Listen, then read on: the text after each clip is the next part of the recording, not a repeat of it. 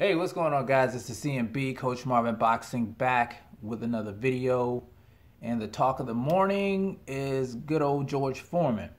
Now, if you don't know who George Foreman is, he's a heavyweight Hall of Famer.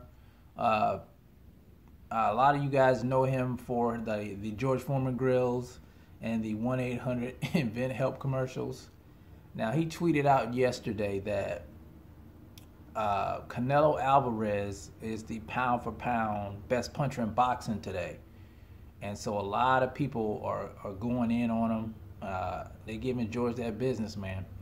They're going in. They're going for the juggler, man. But here's the problem. Here's the problem, guys. I can't figure out what exactly George Foreman means by that. Now, he says Canelo Alvarez is the pound for pound best puncher in boxing today. I don't know if he means, is he talking about technique, the way that Canelo puts his punches together, that type of stuff, or is he talking about power? See, that's the problem with Twitter sometimes. Things can be interpreted a different way. Now, if he's talking about boxing technique, punching technique, the way people, like I said, putting their punches together, you know, he could make an argument for that, with Canelo being the best. I'm not sure if he is, but he can make an argument for that. Now, if he's talking about clear punching power, knockout power, then you have to give it to Deontay Wilder.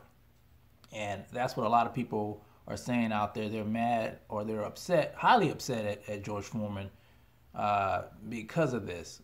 So I'm not sure what he means by it. So I don't want to completely go in on him like that.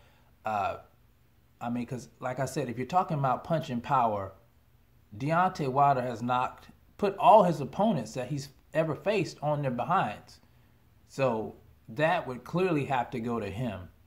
And like I said, it can be argued if you're talking about punching technique with Canelo Alvarez. So I'm not really sure what he's talking about. I hope maybe, you know, he can elaborate later on what he's talking about, you know, and kind of clear things up. Because, man, he's got a lot of people pissed at him right now, you know.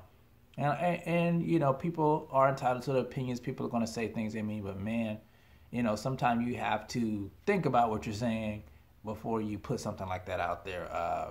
So, yeah. So let's hope Big George